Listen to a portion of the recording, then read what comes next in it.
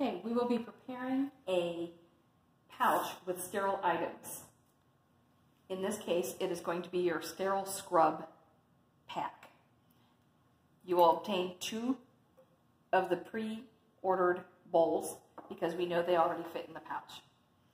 Place your 20 gauze squares into each bowl as such, and then you will be sliding them in. Pouches come with a sealed flippy end, and that's the part that you'll be opening in the future. They have an opening with a sticky strip on the other end. Just slide your bowls inside. If you were preparing single instruments, they would slide in the same way.